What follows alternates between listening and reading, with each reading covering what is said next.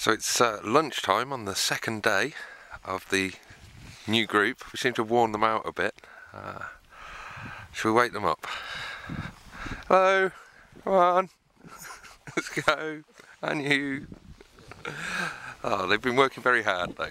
Oh, that's terrible. Say hi, Ben. Hi.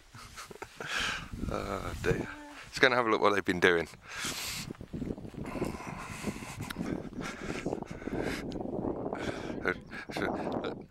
They're just about awake now. So, I've been up here for 2 days with the new group. This is the 7th week of the excavation. And really, we've been opening up quadrant 3, which is the other half to this one. So, you'll remember seeing this big stony mound here. So we've just been deturfing for a day and a bit, getting these sides very pleasingly straight actually. They've done a good job. You can see those. Whoa. It's quite hard to cut them straight up here because of all the heather roots and the turf itself. And you can see there, well, not huge amounts to see yet, but that's the rest of the mound, and there's quite a lot of stone already poking through there. And this is this possible entrance now into the porch of the little circular building. So you can see there, it does look like there might be some sort of path with edging down through these stones here. It looks a bit deeper and a bit more peaty to this side, so that might work. So I don't know, hopefully the mound might be a bit more intact here, although it did look quite impressive when we deturfed the other side, and then obviously it didn't really turn into intact walling. But maybe we'll get some on this one.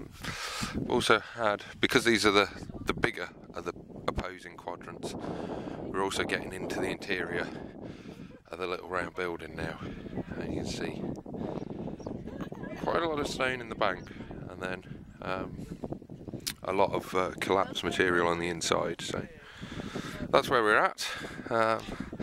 Let's see if this lot want to stand up and get busy. So we'll probably make another video tomorrow afternoon, and we'll see where we've got. We've got quadrant 2.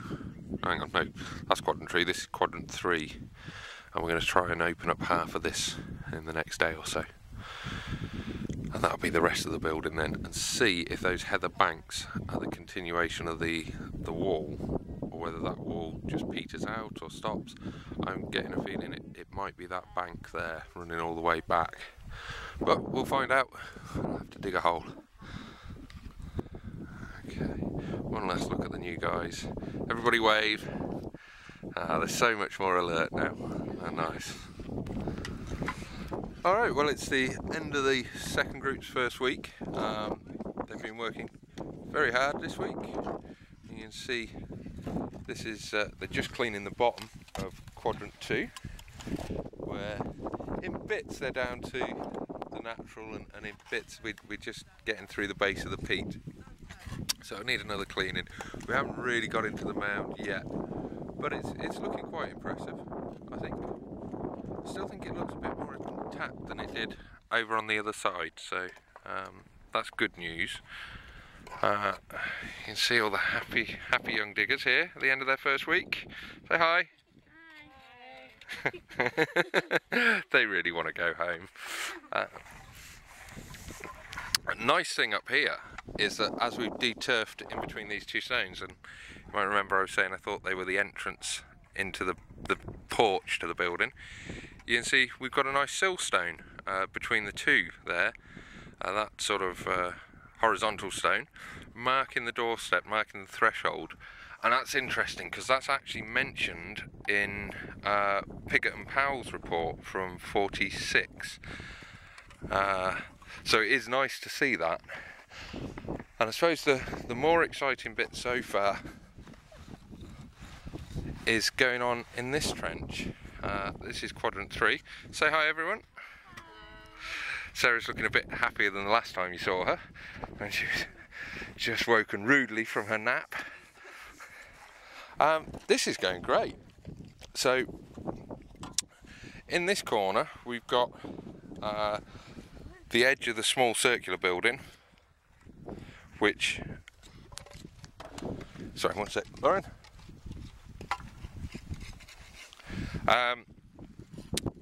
The edge of the small circular building, which, you know, we've had coming round, but where we saw it before, it'd been, you know, there wasn't much to it, but certainly now in the top of quadrant 2 and in here we're seeing a much more intact looking building with some real substance to it, so that's really nice. And then so that we'll get that cleaned up next week, and I mean the interior's absolutely ran through a big stone, so it does look like there's been considerable amounts of collapse in there. But what we weren't necessarily expecting is this one here that Christina is cleaning. Can we just get over your shoulder here? And you can see these two lines of stone coming along. Well, that seems to be those two revetments that we had in quadrant 1 coming through much more intact, with a heavy soiled infill, and then the rest of the outer face of the mound down here. So again, something looking much more intact and recognisable. But it's really big. I mean, looking at it from over here, that is a chunky piece. And from the line of it, it's probably this heather bank extending around here. And I know we speculated about that, but it's certainly, I mean, it's right there, it's coming across, and you can see those stones sticking out. So it almost certainly has to be this bank coming right up here, in which case that thing is massive. That doesn't mean I know what it is yet, but it's big. It's really big, and the little building isn't in the middle of it, it's just resting up against one side of it. Now, the girls here have been practicing their trowel throwing skills, which they are going to impress you with now.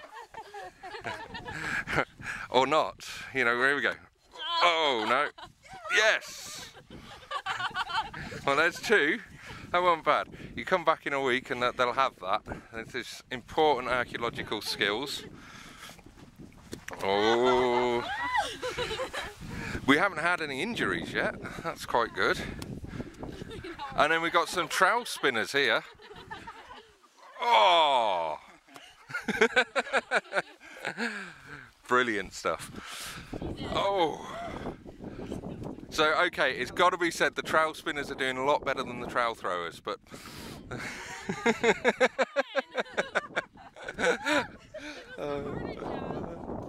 Alright, everyone say goodbye.